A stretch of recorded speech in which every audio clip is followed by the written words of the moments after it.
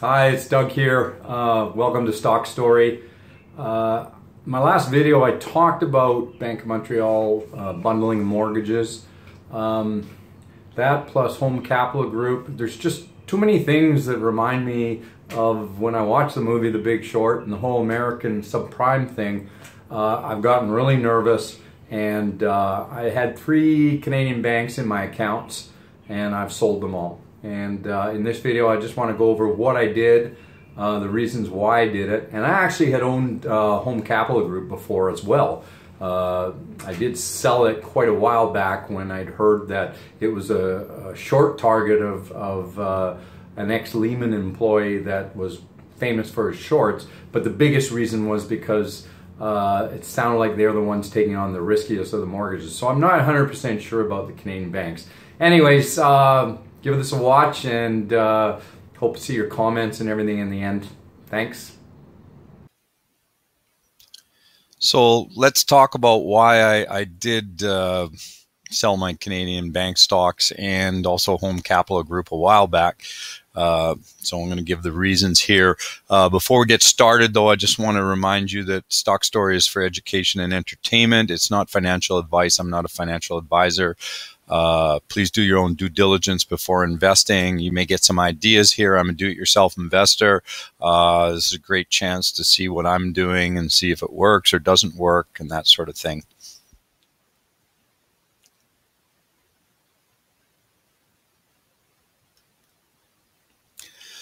Okay, this is one of the #1 reasons here that I don't, or one of the things that really impacted me, actually a little while back, and actually this is from first quarter of 2016. But if you take a look at the different countries here, you can see that Canada, Canadian households owe 97.9% debt to the actual GDP that Canada has. That's higher than the UK, higher than the US, Japan, France, Germany, and Italy.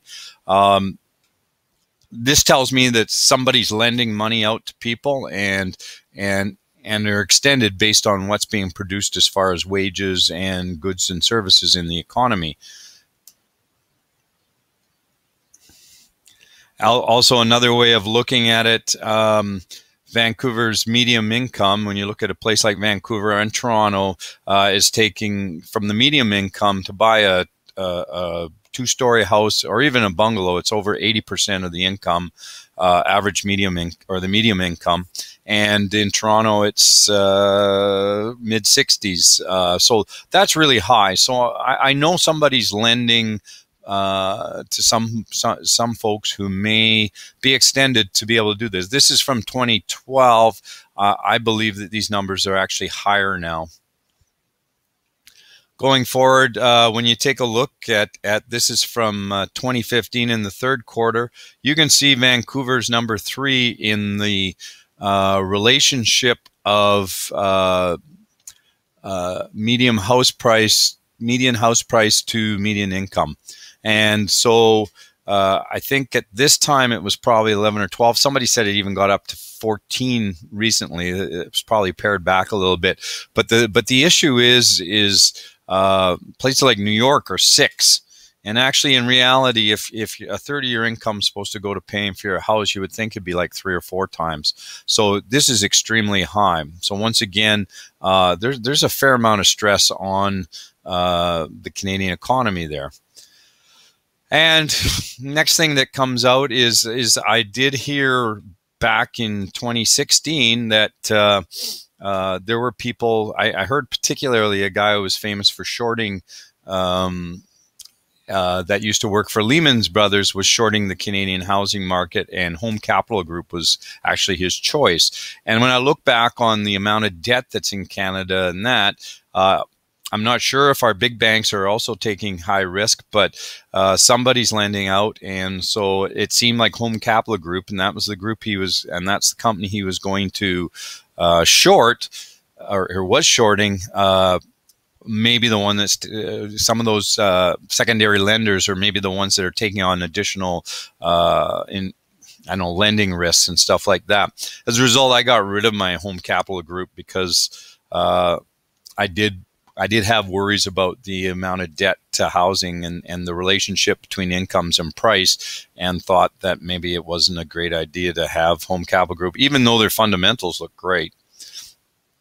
Moving right ahead, more recently, Toronto Dominion got slapped on the hand, and then we heard in this headline here from CBC, it says that we're all doing it, that all 5 banks have employees who say that they're under pressure to sell things to customers to make certain amounts of revenue and returns for the bank, even if it might not be in the best interest of the customer.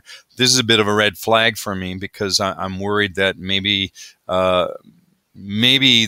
these firms don't actually have their customers' best interest in mind. Which brings on to the next thing, is Bank of Montreal now is bundling uninsured mortgages and selling them as a mortgage-backed security to their clients. This is similar to what was in the U.S. They had bundled mortgages. Now, I'm not going to say that Bank of Montreal necessarily has bad mortgages in there, but what happened was with all those bundled mortgages, more and more risky mortgages were being put in underneath those and making the risk of the overall security there, even though it was being rated as AAA. My issue is these things all sound very familiar with the United States housing market's crash.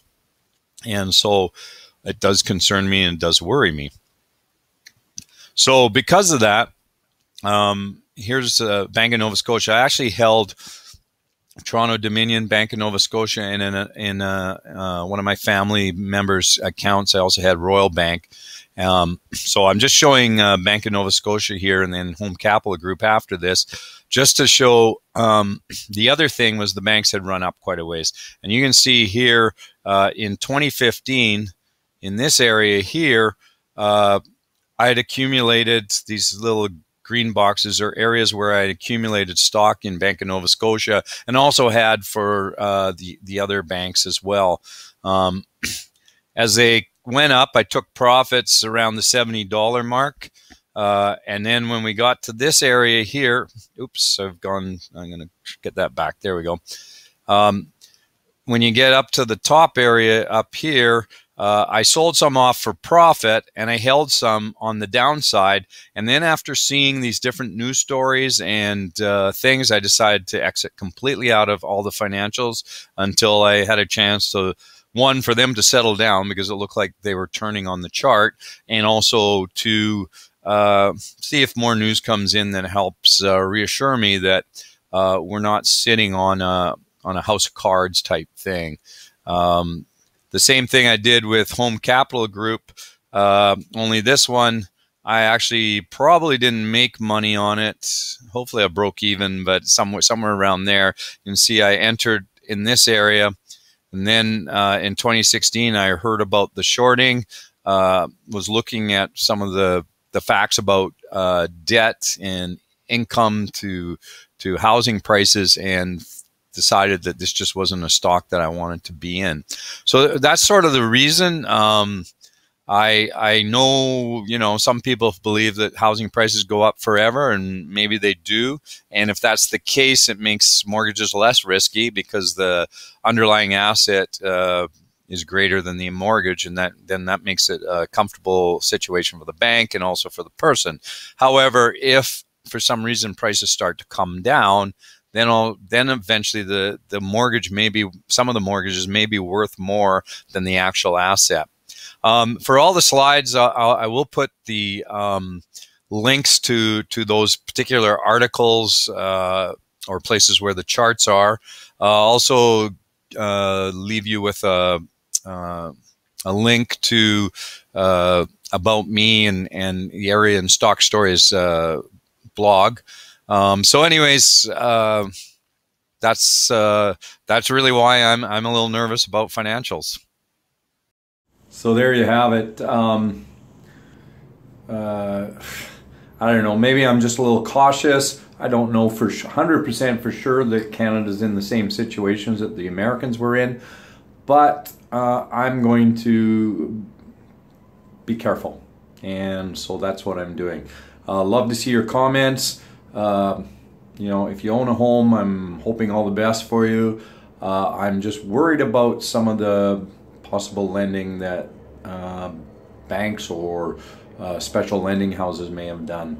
Anyways, have a great day, and we'll talk to you later. Bye now.